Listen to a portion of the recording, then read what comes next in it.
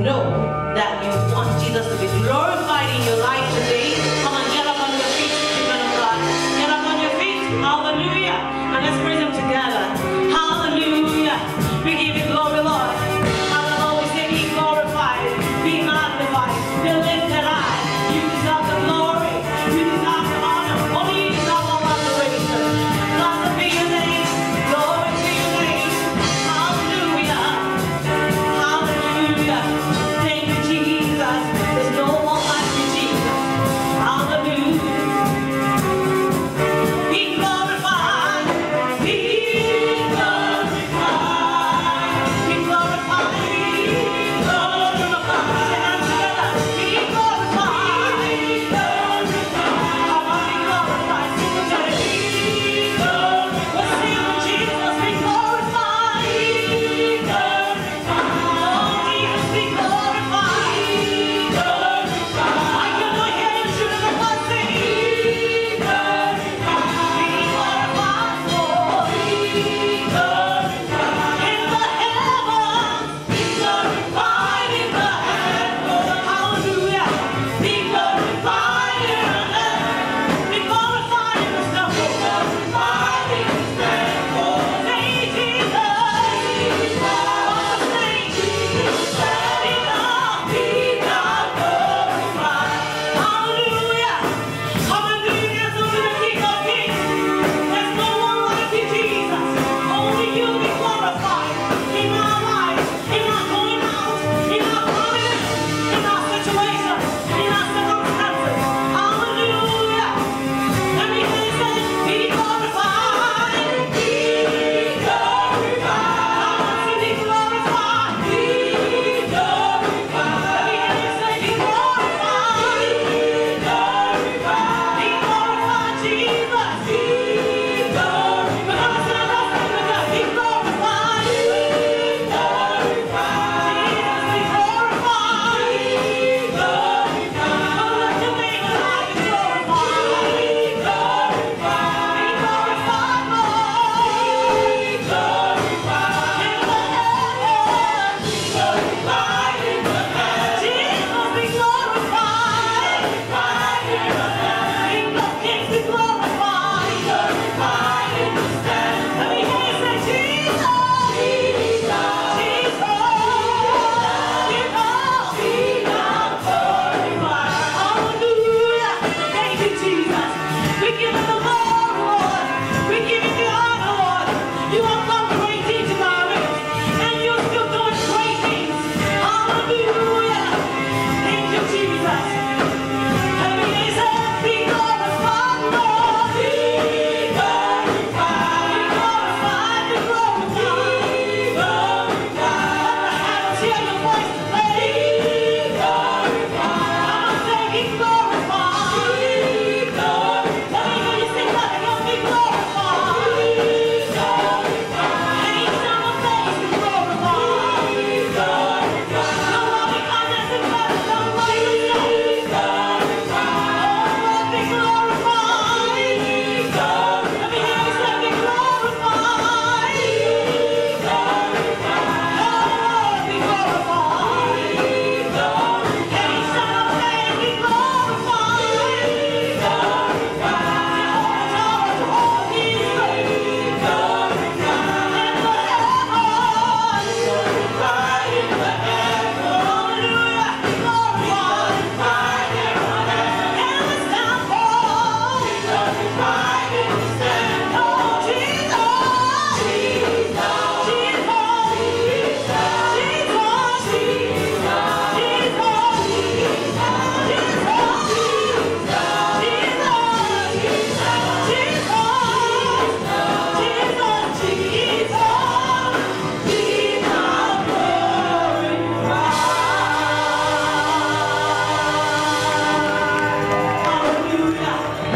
Thank you.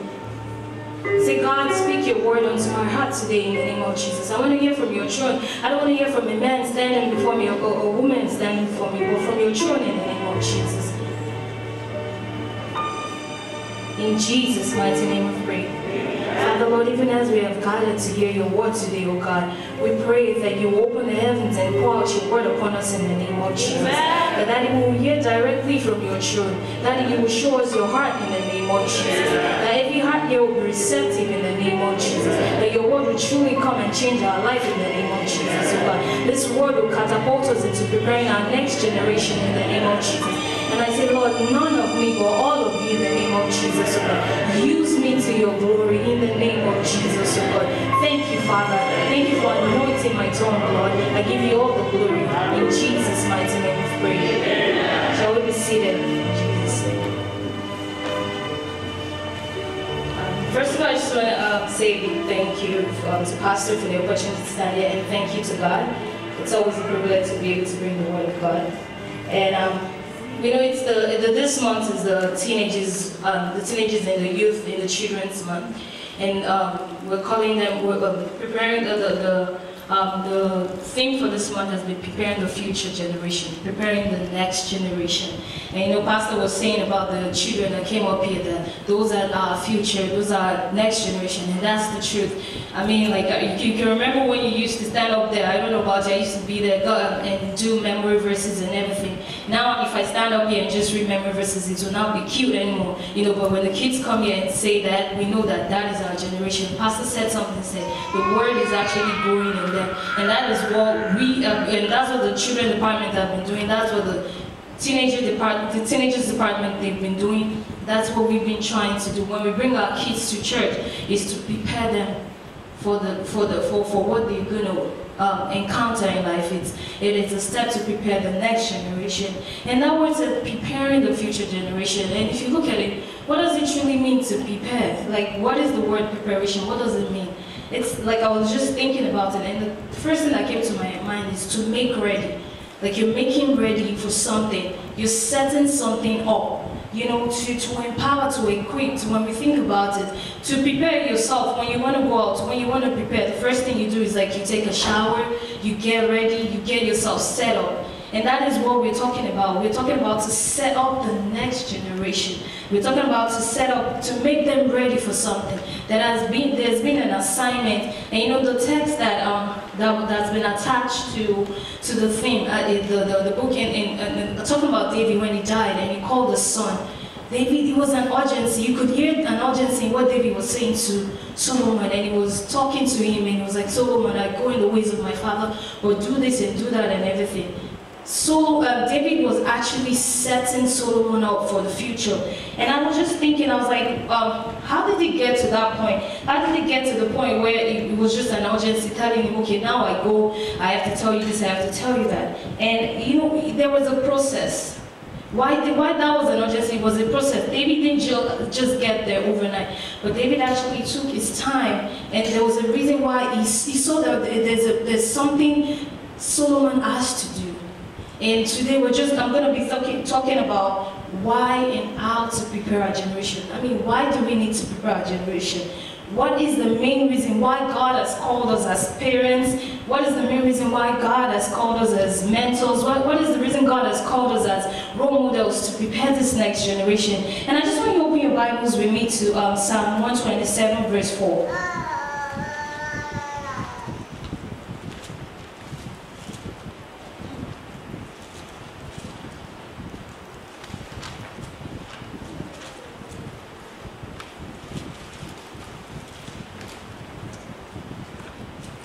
Psalm 127 verse 4. It says, like arrows in the hand of a warrior, so are the children of one youth. I talked about what preparation means, right? I said preparation is to set up, to make ready. So now, what is the next generation? What is the future generation? The Bible gave us a very simple definition from what I just read. It says, like arrows in the hand of a warrior. The next generation, they're not just, yes, if you say they're just youth, they're just children, that definition is very limited. We have to see them as arrows. You know, we have to see them that there's something, they are more than just my kids to come and, oh, hey, bring me the remote. You know, there's a funny, like, if you go on all this Instagram, like, the funny things Nigerian parents do, they'll be like, the kids make fun of us a lot. I just want to let you guys know. They're like, you call them from upstairs and be like, oh, come and give me the remote, and the remote is right next to you. They are more than that. They are more than, like, you know, my little nephew, my nephew will be like, am I your maid? When I start sending, I'm like, I do work for you, you know. They're more than like, that's what he's like, why are you always sending me up and down? And it's just, it could be fun and they're laughing and everything, but the children, you know, like, they're more than what we used to think that, oh, they're just to make me go, follow me to the farm and go cultivate and bring money. No, the Bible says they're more than that, they're arrows. And when you think about an arrow, what is an arrow? An arrow is an instrument. It's something, an instrument is a weapon, an instrument of fight. And the Bible says they're like arrow in the hands of a warrior. There are two things. First, you have the arrow. If I pick up an arrow today and I try to shoot an arrow, it's nothing but an arrow. There's nothing, I can't do it because I've not been trained for it. So I have to be a warrior. I have to take the classes. I have to be able to be trained in that aspect, to be able to shoot this arrow. And when you're shooting an arrow, you're not just shooting randomly. There's a target. There's something that you want to propel. You're gonna propel that arrow to. You're gonna push. Like, you know, when you take the arrow, you're not just gonna like. If I try to do that, two things will happen. I'll either hurt myself, or I'm not going to reach my target because I've not been prepared. But you know, if you're prepared, you know, the way they position themselves, it's different. The way the first they will apply to it, it's always different. And you know, I see them, they put their eyes like this and they're looking at their target, meaning there's a purpose why they're shooting that arrow. It's not just random. It's more like that. So why do we need to prepare? And I talked about David, and you know, if you trace David's, before David got to that position, to 2 Kings that we've been reading, before he got to that position, there was something that happened. And if you go to the book of 2 Samuel,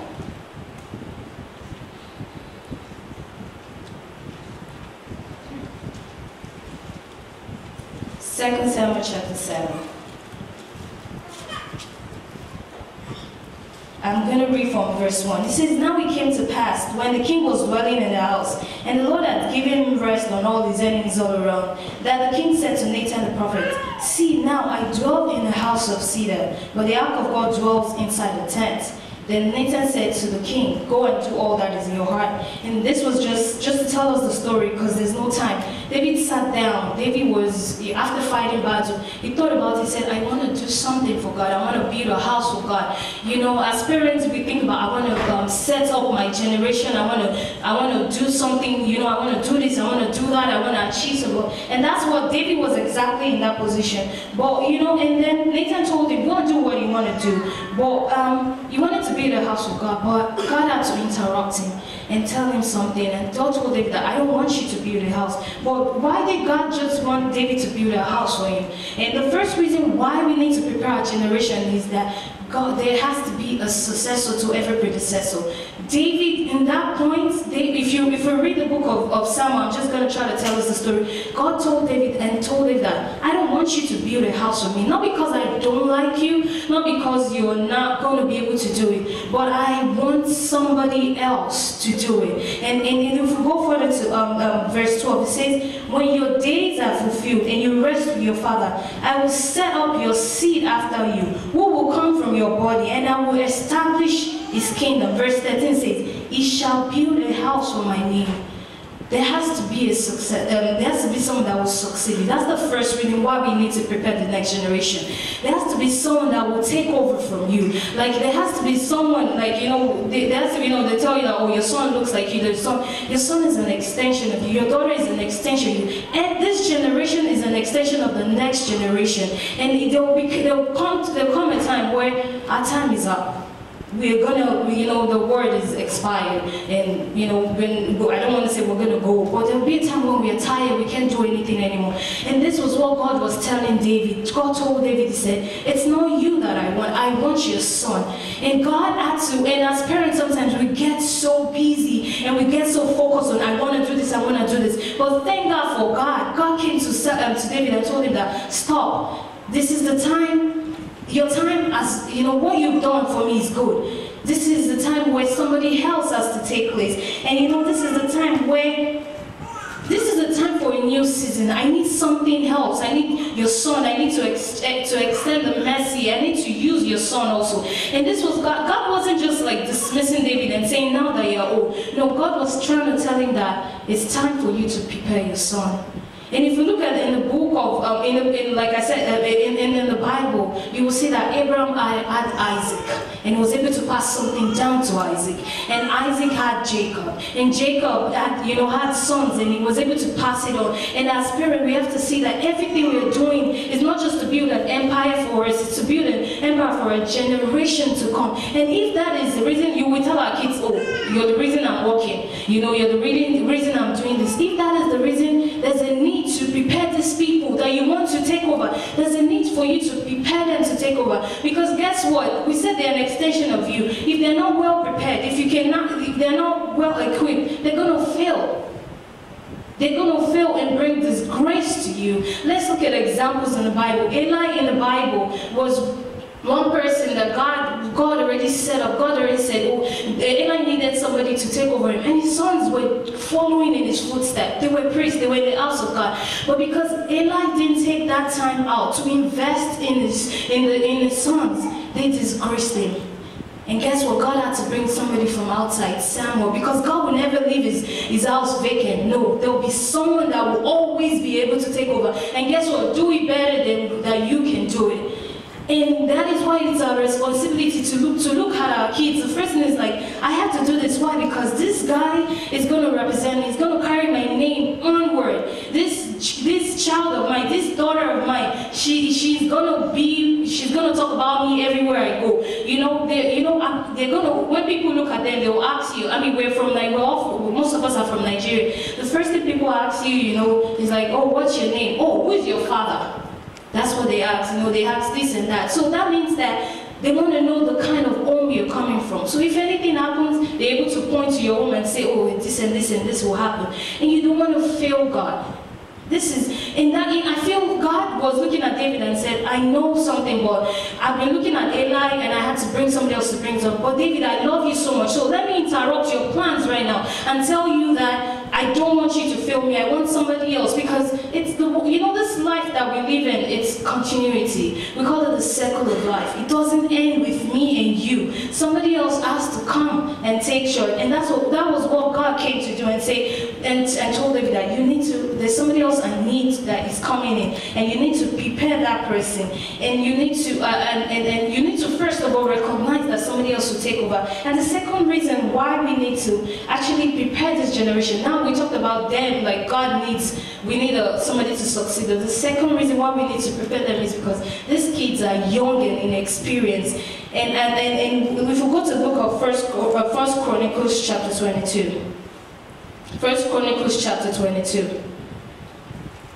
Then David said, this is the house of the Lord God, and this is the altar of burnt offering for Israel. So David commanded to gather the aliens who were in the land of Israel, and he appointed masons to cut hewn stones to build the house of God. And David prepared iron in abundance for the nails of the doors of the gate, and for the joints, and the bronze in abundance, and beyond measure, and cedar trees in abundance for the Sidonites, and those from Tyre brought from cedar wood to David. Chapter 5, it says, now David said, Solomon my son is young and inexperienced, and the house of the Lord to be built must be exceedingly magnificent, famous and glorious throughout all country. I will now make preparation for it. So David made abundant preparation before his death. Like I talked about in 2 Kings, when he was dying, that was why he quickly had to call Solomon. But David did something before. He looked at his son and he's like, the reason why I need to prepare for you is because you're young and inexperienced. You don't really know anything. All you have is excitement. These kids, they have energy, they have this, they have that. But they are so inexperienced. And that's why they need us. Why didn't God, and I was thinking about it, that God, why did you have to go meet someone that is young and inexperienced? David was a veteran. David was already experienced. He could hear you already. David was already close to you. Why didn't you just use David? And God said to me, because every generation, they have their own assignments. They have something they have to do. The generation of David, God told David and he said, yours is to fight. You fought, David, your hands are full, they're filled with blood. I don't want that kind of hand to build the next thing. That's what God told David and said, I mean, God could have overlooked it, but God is like, David, you're full of something else. Like, you're getting old. You're like crayfish, excuse me, if I bend you, you're going to break at this point. I need someone that is young and inexperienced. And that word is not negative. That word is actually wide and broad. Young and inexperienced, meaning it's a blank canvas. You know, nothing has ever been done to it before. It's unused. It is like new. It is fresh. And that is why, but David looked at it and said, okay, yes, you're young and inexperienced and everything. Let me use my own experience. I see the work before you is glorious and mighty. What I look at, you have to look at these children and look at what they are facing. It's truly different from what you have faced as in the past. You know, we need to get away from the mentality of that's how it has always been done in the past. I have news for you. Change is the only constant thing in life. And God is the only thing that never changes. But the Bible says, but the famous thing that we say about him is the unchangeable changer. Change is the only constant thing in life. And God needed change. He needed fresh ideas. And if you look at it, like computer, all these things are not new, right? Like, you know, the phones, they're not new. It came from the generation before us. Well, guess what? They gave us the big walkie-talkie. Imagine if we're still working with the big walkie-talkie and everything. Well, fresh ideas came in and like, how can we make this smaller? And that's what as parents we have to see in our kids. David saw the potential in like, okay, let me just lay the foundation. Preparing the next generation is just laying the foundation. And what David did was to embrace the change that was going to come to him. You know, when the Facebook and all these things first came, there were two generations, right? The generation, the parents were like, oh, he's bad, he's horrible. No, don't go on Facebook. And yes, it was bad and horrible, but the kids were so excited. They were excited to share their pictures. They were excited to like, you know, what is this thing about? How can, you know, and then from like, you know, before, it wasn't Facebook at first, I think it was MySpace. And then somebody came along, how can I introduce i5? And then from i5, somebody came around, they're like, okay, how can I introduce Facebook? Things are always going to change. And we, the older ones, because we don't understand it, what you don't understand, you're going to fight. That's the truth. You're going to fight it like, I don't understand it, I'm not going to do it. In the generation before, they didn't used to do it like that. You know, we will say that. And it's normal. But what I'm trying to tell us this morning is that we have to not fight these changes in the youth. We have to find a way that, how can I use this, how can I help them use this instrument to better their life? We cannot say, don't go on Facebook, don't go on Snapchat, don't go on this and that. No, we as parents have to look at that. We have to look at it. How can I help these kids know how to use this instrument good? How can I be able to educate them and tell them that, okay, this and this, if you're on Facebook, if you're on this, let me see what you're doing. Go on Facebook, look at parental controls. Don't fight the change, embrace the change and look for ways that would be able to help them, that will propel them. And be like, okay, this is what you can do. You know, go on the website. You as parents, don't be left out. Yes, they call us old school, but we can be new school, we can change. The Bible talks about renewing our mind. It's not just in the word of God, but we have to be able to roll with the punches. I mean, you don't have to be on Facebook sharing your pictures, because if you're my mom, I would not want to have you know, it can be embarrassing. But what we can do is to just monitor them and be like, Mommy, I love you, sorry.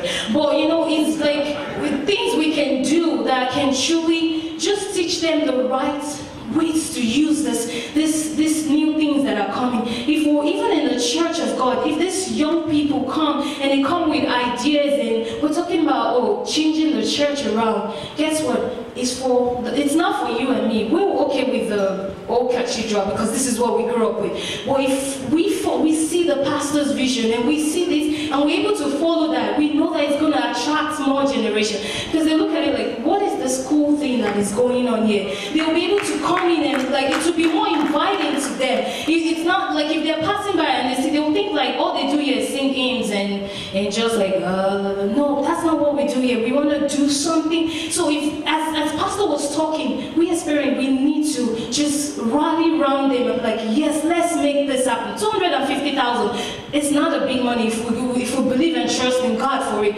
And just look at it that we're not doing it for ourselves. If I'm going to pay that $100 and if I'm going to reach out to my friends and family, I'm not just doing it for myself. I'm not doing it because pastor, they've come again to ask for money. No, I am doing it for the future generation. I'm doing it to make it a comfortable food table place for them. I'm doing it because they want they like to boast. Like, I don't know, that if they have a nice house, they'll be able to point to it and be like, oh, that's my house. So if this church, the church is supposed to be a house, if pastor wants to make it more beautiful, I'm just enjoying. I was so happy sitting down there. Yes, go pastor. And that's what we need this morning, to be able to do that. And be like, let's just do it and just rally around him and do it and go from there. That is what they're young and inexperienced, but don't fight this change in them. If they come and we say we want to we want to have the projector, and they come with a new idea. Well, instead of this projector, how can we do this? Let's listen to them. Let's listen to what they're saying. Sometimes, yes, the idea can be broad and everything. Let's just tell them, okay, let's narrow it down, but don't shut them out. Because guess what? Our own time will expire. We don't use what our parents used to use. No, the things have changed. It's a new season. Please look at your neighbor and say it's a new season. Things are changing. Get with the program. And so that's what we're talking about this morning, young and inexperienced. So if they call us old, let's not act as if we're old. Let's show them that we can join them. So the next thing we want, I just want to talk about is that how do we now, we've talked about them being arrows and everything. So how do we now get to this point? How do we prepare them? And I just want to read from 1 Chronicles chapter 22. 1 Chronicles chapter 22, and this was David. After David saw that what he had to do was magnificent, David now did something. He said, then he called for his son Solomon and charged him to build a house for the Lord God of Israel. The first thing David did was to plant the godly vision and seed in them. Yes, David saw that he was young and inexperienced. And you know what he proceeded to do in verse 6? He said he called him and charged him to build an house for the Lord God of Israel. That was planting the seed in him. That was like telling him, this is what I want you to do. And as parents, it's not about what we want our children to become. It's about what God wants them to become. What David did in this chapter 6 was laying out God's plan. Guess what? You know, God didn't go to Solomon directly and said, Solomon, you're going to build a house for me. No. God gave the plan. God gave that secret, and he gave the plan to David. So as parents, we are caretakers. You know, there's an owner for the kids. You know, we have to go back to God and be like, God, what do you want my kid to become in the future? Don't just tell them, be a doctor, be a nurse, be a lawyer. It's more than that. We have to be able to see and recognize. And we cannot see with our just physical eyes.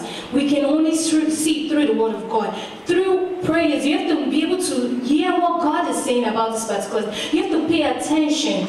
David was paying attention. He was like, that's how we discovered that this guy is young and inexperienced. But look at the great people in the world today. Most of them had their parents backing. I'll talk about Serena Williams and, you know, the tennis players. They had a parent that could recognize their talent. And you know, guess what? The parent, I'm sure the parent recognized their talent by encouraging them, would take them to the tent. So you have to be able to recognize the talent in your kids. What is this child good about and good in? What is this child? What does she like to do? Don't try to stifle it when you notice it. We as parents are supposed to nurture that. If your child can sing, invest in singing lessons. You don't know what they can use that singing to do. If your child if they're good in football, miss church one Sunday and go watch them play football. It's okay. It just shows them, because these kids are always playing on Sundays and things like that. It's okay. You're nurturing them. Talk to the coaches. Don't be a backburner parent. Be involved in what they're doing. Get to know them. When they come back from school, tell them, are you in it? What are you doing? Don't just let them be. Look at these Asian parents. They're always involved in, they drive their kids to excellence. They drive them, and that's what we as parents, we need to do. We need to plant that godly vision and proceed to help them nurture it and just talk about it. Like, drive them to to whatever they want to do in life. If your child comes to you and tells you that, oh, this is what I want to become, and you truly recognize it, and like, okay, son, you have a talent in that, encourage that son, let them go in that path. It's okay for them to be. And I just want to talk to the youth. It's okay for you to be yourself. If you have a talent, if you have something you want to do, the Bible says that do not let no one despise the days of your youth. No, don't let nobody tell you you cannot be what you want to be. Unfortunately, there are so many people that will be like, oh, you're black, you're this, and I tell us every time, it doesn't matter what, look at your differences in your life as in the things that make you different. Look at the things, those are the things that God will use, will take and use to elevate you and push you into the next level. So if you have a dream and you truly know that that dream is part of what God's work, go for it. You know, the Bible says that the heart of a king is in the hands of God. You don't have to fight your parents. You just have to get on your knees and pray and God and say, God, show my parents that this is my talent. Show my parents that this is what I want to do. You don't have to just go and just like, oh, this is what they set out for me. But if you have that talent, go for it, strive for it, and reach for it, and God will help us in Jesus' name. And the next thing that David did was, the next thing David did in 11 and 12, in verse 11 and 12, verse 11 and 12, it says, now my son, may the Lord be with you, and may you prosper and build the house of the Lord your God, as he said to you. That's the second thing he did. He prayed for David. That's all. He prayed for David. We as parents, we have to pray. Pray for your kids according to the plans of God. We have to pray for David. Keep praying for David. And then another thing David did in verse 17, it says, David also commanded leaders of Israel to help Solomon his son, saying, what he did there was he surrounded them with mentors. He surrounded them, and I talked about going to their coaches, going to their teachers. If you know your child wants to be a doctor, and you come to church, and you know there are doctors in church, go talk to that doctor. Put your child, it takes a whole village to reach out to the child. Take that child and hand it over to the doctor, like, my child wants to be a doctor. How can you help us? If you know somebody is very good with scholarship and things like that, surround your kids with that. Most of us pay for school, and I discovered that there are so many ways. I just want to put you on the spot. I'm sorry, Sister Kemi. She's one person I would encourage every parent to talk about. She was telling me how she went through school and she didn't have to pay something. So as parents, this is an invitation, excuse me. Just go to her, talk to them. That's one person that can truly tell us how we don't have to, our kids don't have to struggle. You know, look around you. There's so many mentors that you can help, that you can open your kids up to, encourage them to talk, and invite them to your house. And that's how we can use to, those are the things we can use to help our kids in life. And lastly, you know, when David talked to, we've talked about the parents, but kids, when David talked to Solomon, if we go, time will not permit us to look at it. David and Solomon did something. Solomon listened to David. Yes, David was old, but Solomon listened. And this is where I'm talking to you. You need to listen to your parents. You cannot just push them to the side. They have experience. They've been there, they've done that. You know this. They know what they're talking about. Don't fight them. Don't listen to them what they're trying to say. Don't think they're not cool, they're not this and that. Truly make your parents, because right now we've told them they're going to be more open. They want to know what you want to do. So go to your parents and talk to them. And when they advise you, make sure you listen to your parents. Obedience is the number one thing. And because Solomon obeyed, we talk about how Solomon is wise and everything, but we didn't know that he obeyed and he followed his father's instruction. And he asked God, and that was when he first followed God and his father's instruction before God visited him in the dream. God didn't visit him in the dream first. He did something that attracted God. And that is what obedience would do for us. So obey our parents in everything they say to us. No matter how old we are, we should obey them and reverence them. And I pray that God will help us in Jesus' name. Let's just bow our head to this moment and just say, God, I have heard, like you've spoken to me today, oh God. As a parent, I am inadequate. I don't know what to do. I don't know how to do it. It's confusing. It's confusing. Things are changing. Like, things are not the same anymore. Lord, help me. Equip me as a parent today. Lord, equip me too, so that I can equip the next generation in the name of Jesus, oh God. And let's just pray for the next generation and say, God, give them a listening heart in the name of Jesus, oh God. Help them to be teachable in the name of Jesus. Don't let our words just fall on the ground that will not germinate in the name of Jesus, oh God. Cover them with your blood in Jesus' name. In Jesus' mighty name we've prayed. You're clapping for Jesus, go ahead and clap for him. Amen.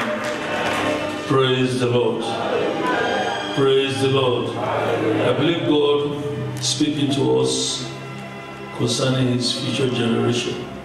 That's a different dimension of preparing our children. And I believe before the month is over, the Almighty God will empower us and will empower the next generation. Let's rise up on our feet even at this time. Thank you, Jesus. Thank you, Lord. Father, you are God, the all-knowing, the all-seeing. Lord, your word has comfort. We ask, Lord, for divine wisdom. We ask for your empowerment. We ask for your know-how. It is not by power, it is not by might. Help us, Lord, to do what is needful. Once again, we lift up our children unto you.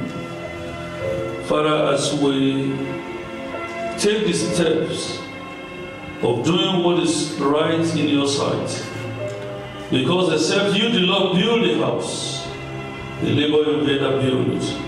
Father, you will empower everything that we'll do for them. You give our children a receptive heart to learn wisdom and to understand wisdom. And we pray, Lord, that even as they speak to us about their needs and their concerns, we'll be open and receptive unto them. Father, create that balance for growth between the mentor and the mentee, that at the end of everything, your name alone will be glorified. Thank you, precious Lord. And I ask, Lord, that you continue to bless your daughter that you have used today.